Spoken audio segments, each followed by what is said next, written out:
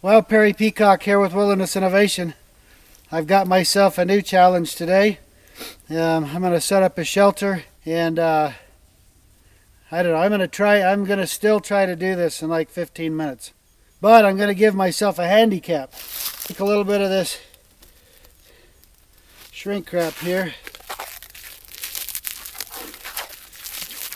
So I hope I'm not wrapping it too tight. There's my handicap.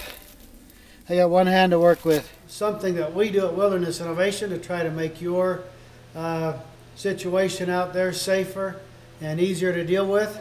All the parachute cordage that we send out with our products, well, all of our cordage is wound in a figure 8. And that's so that you just pull on the tag end and just pull it out, dispense it as needed, and very seldom you ever get a tangle. Here's a piece of cord. I don't know. This is going to be fun. And we've done it for, I don't know, 8 years or so now, I guess, and on everything we send out. So you can depend on what we've got. Kind of guide the stake, kind of hold it upright. I missed and hurt my foot there a little. One of the pluses is the ground is pretty frozen. So now, a little awkward. Okay, so you got to go through once,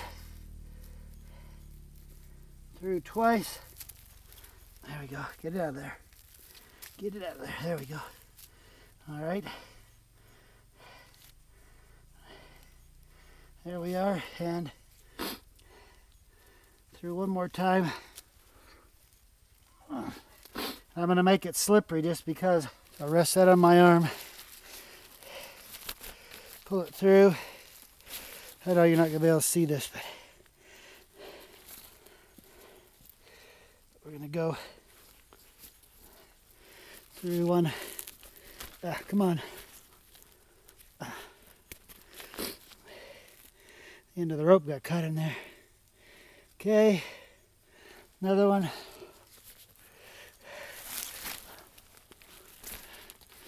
All right. 2 half inches. 2 half inches. All right.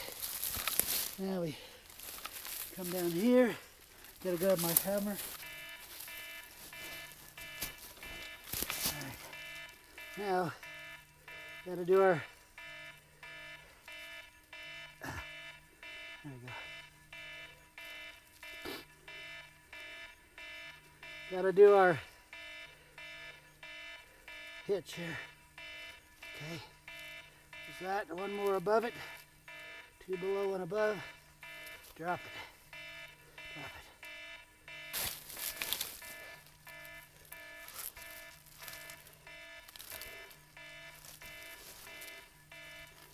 it. All right. Good. Now we got some tension. So all of our cord comes to you wound in a figure 8, just like this. Even if you order a 100-foot hank from us, we do the 100-footers wound in a figure 8 as well. Okay, so here's our cord just wound around my hand. Here's my end to pull out of here. So I just start pulling that out of there, and look what's already happening as it pulls out of there. It's starting to try to, there we go. So it's starting to try to tangle already as I try to pull this thing out of there. I can just undo this and pull it out of there. And if I'm not careful how I pull that out of there, because of all the twisting and tension that's in it, I have now created a little monster here. I can pull it out to deploy it, and it just pulls right out of here. And notice how nicely it lays over here on the table. Alright, so now let me show you a little setup here. You can make it at home in your garage or whatever. A little simple way to wind figure 8s. And you can wind, like say, let's say you need to wind 1,000 feet of it or something in 20-foot hanks. Or even if you want to do bigger ones, I'll show you that too. Couple dowels, couple pieces of copper tubing like this, couple pieces of EMT conduit or whatever. Drill a hole in a 2x4, about hand span apart.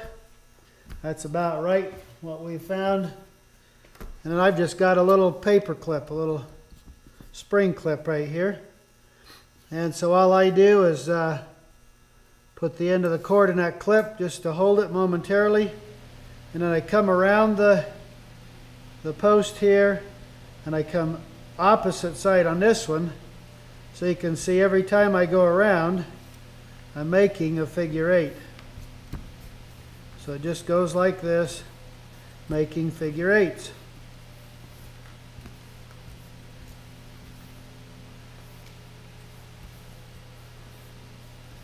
So I can just keep going, and once you get good at it, well, you can whip right through it in no time at all. Now you notice this groove right here. This groove is cut in here to allow you to put your finger under there to pull this up off these posts right here. So you just pull it straight up off of there, and then I just take it like this, and you leave about a foot or so, and you start wrapping it. So I go around one time, and I want to cross right there. So see, I'm going around, I want to cross. Once I cross, I pull hard on it. That locks it in place. That prevents it from unwinding.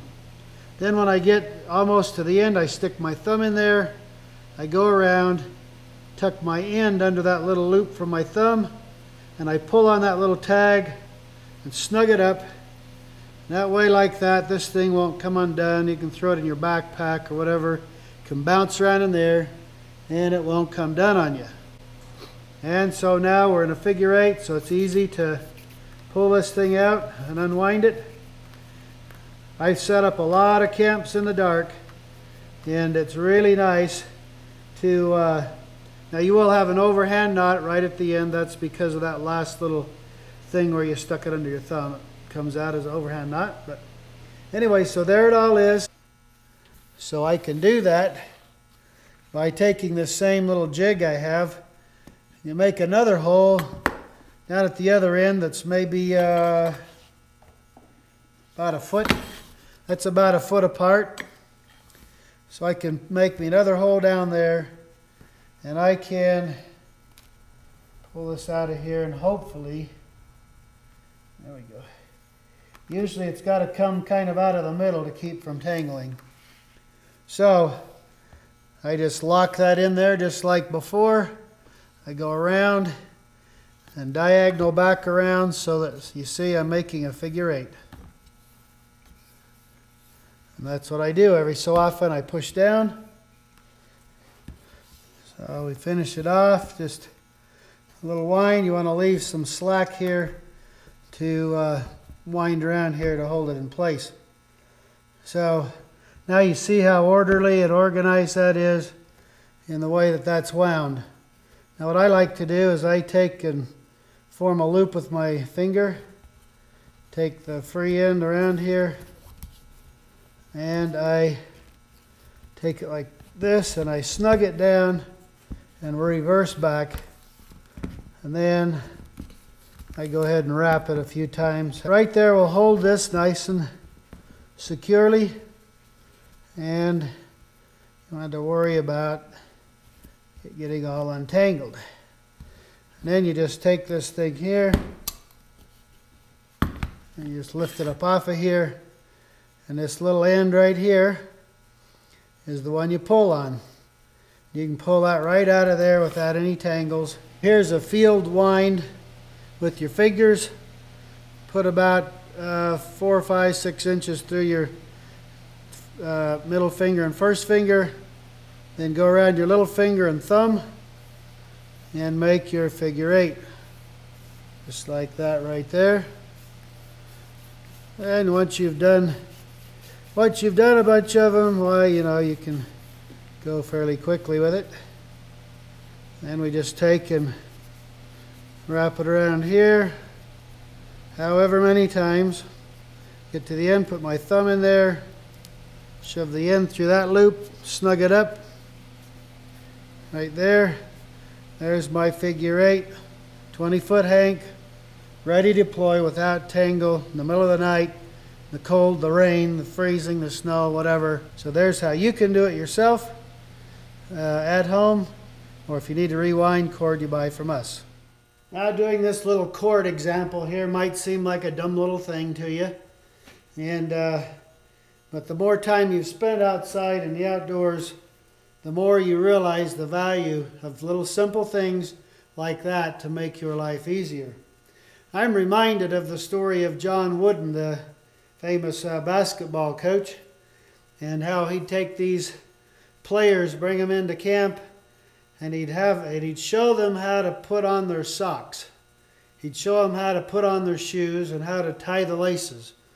Now, these guys all knew how to do this already, but he's emphasizing tiny, small little details that in the course of a game would make a difference.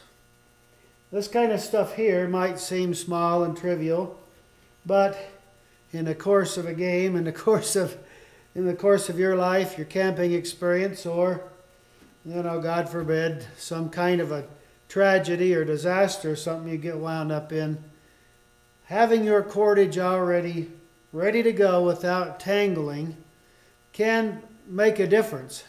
It can help you get your shelter put up quicker. It can help you to be able to help somebody else. Nothing like when your fingers are cold and frozen and you're trying to untangle a bunch of cordage so you can set up a shelter or something. That's just one of the benefits that we hardly even talk about, but you get it with all of our gear that you buy that has cordage. You get that advantage. We just want to let you know that that is a plus. It's worth something. And now you know how to do it yourself. You can make sure your gear works flawlessly for you time after time, regardless of the situation. Wind your cordage in a figure 8 like we do when we send it to you, and enjoy your time outdoors even more. Be safer, be quicker with your shelter setups.